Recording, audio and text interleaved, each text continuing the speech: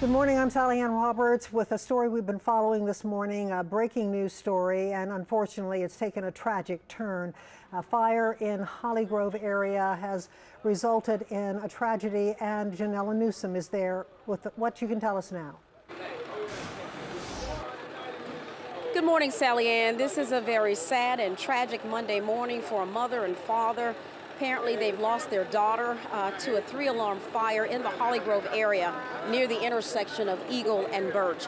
We had an opportunity to speak with a firefighter who gave us or provided us with this information, giving us an account of what actually happened. So let's listen in. Today we had a tragic 3-alarm fire at 8829 Birch Street. It took 4 minutes for the first thing companies to arrive on the scene. When they arrived, they found the main fire building heavily involved. The fire was already starting to spread to the houses on either side of the original fire building. The firefighters did a tremendous job in limiting the spread of the fire to those two houses on either side. The main fire building was a total loss.